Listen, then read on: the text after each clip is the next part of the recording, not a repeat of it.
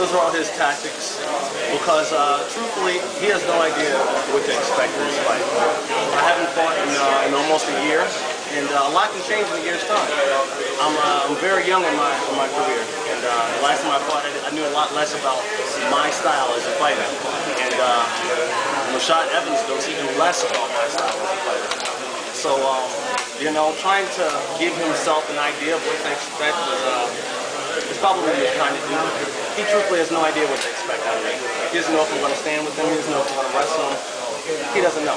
Well, how concerned are you then about being away for so long, about getting in there and finding that rhythm and being able to implement your game plan? How concerned are you about that? Right. I've got this question about ring rust, and I think it applies to the guys that, you know, want to take some time off. And I was in the gym the entire time. I was in the gym training for this fight, got injured, and I found out that rehab is actually more time in the gym. So I spent even more time in the gym doing my rehab, and you know, when you can't fully fight train, you end up doing a lot of just what you can. What can you do? Can you jab? Can you jab? Well, then I got really good at just jabbing, just throwing my cross. You know, just good at small fundamentals, and refining a lot of things in my game that I really wish I had the time to do before. So you said before that some days you're the best guy in the gym, and other days you're the janitor. Where are you at right now? Have you moved up from the janitor ranks, or are you somewhere kind of in the middle now? I like it down in the janitor's office. You know, it's cool. Nobody bothers you there. You know, I think that's still true. I mean, I think probably there's always someone I can beat, but when I have a horrible performance in the gym, it makes me feel like nothing. And I think that attitude is what keeps me hungry. It's not about what if I won or a round or lost a round in training. It's about, did I execute what I was supposed to execute in training? Was I working on what I needed to be working on? And you know, that's still a day-to-day struggle. Sometimes I do, sometimes I don't. And I think that's what keeps me hungry and keeps me wanting to be the best.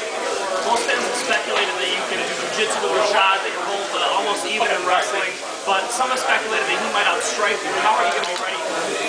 Welcome. Thank you. Still half of the battle will be getting shot down, but you have a very dominant top game. Do you think that's going to play in? Do you think you're able to maybe even finish the fight by a submission because of your dominant top game?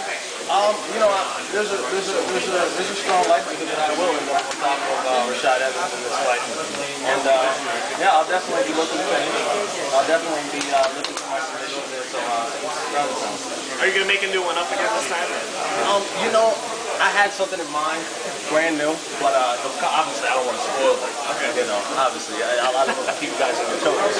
So yeah, you might see a brand new move. It's about time, guys. It's about time I give you guys something new. All right, last one. Speaking of something new, next week, interim title shot, Diaz, Condit, what do you think? Say it again? Interim title shot between Diaz and Condit next week. Who do you like? Who do I like? Oh man, I actually like both of those guys. It's really, I like them. I normally cheer for the champion just because that's the kind of guy I am, you know. But man, with an interim belt, two challengers coming in, willing to scrap it out. They're both hungry, and you know, I worked with both of those guys before. It should be a classic fight. Mark that one down. What is it? UFC 143? Is that what we're up to?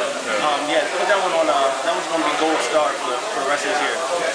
All right, you guys, we're going to take Phil over here for Brent.